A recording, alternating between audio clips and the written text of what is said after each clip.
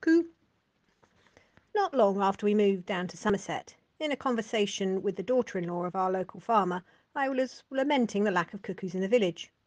"But we hear them all the time," she said, looking at me with that combination of kindness and pity that Somerset folks save for incomers from London like me. "One sits on the roof just outside my bedroom window. I hear it all year round." Now it was my turn to be kind. "I'm afraid that might be a different kind of bird." I diffidently ventured, "Did it go coo, coo, coo?" The answer was affirmative. "In that case, I'm afraid what you're hearing is not a cuckoo, but a collared dove. They do sound very similar."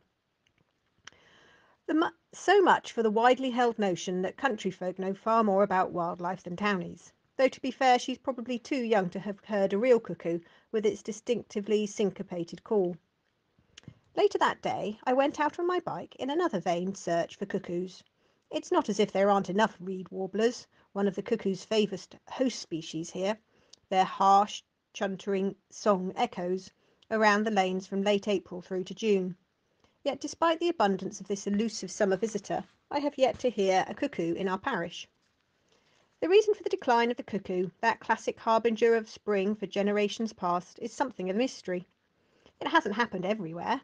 Scottish cuckoos, which mainly use meadow pipits as their host, are doing rather well, having held their own whilst the English population has declined by almost 2/3 in the past 20 years. The latest research suggests this may be because the two populations take different migration routes. One suggestion for the cuckoo's decline, the loss of habitat on its wintering grounds in Africa, cannot be to blame, or at least not completely so.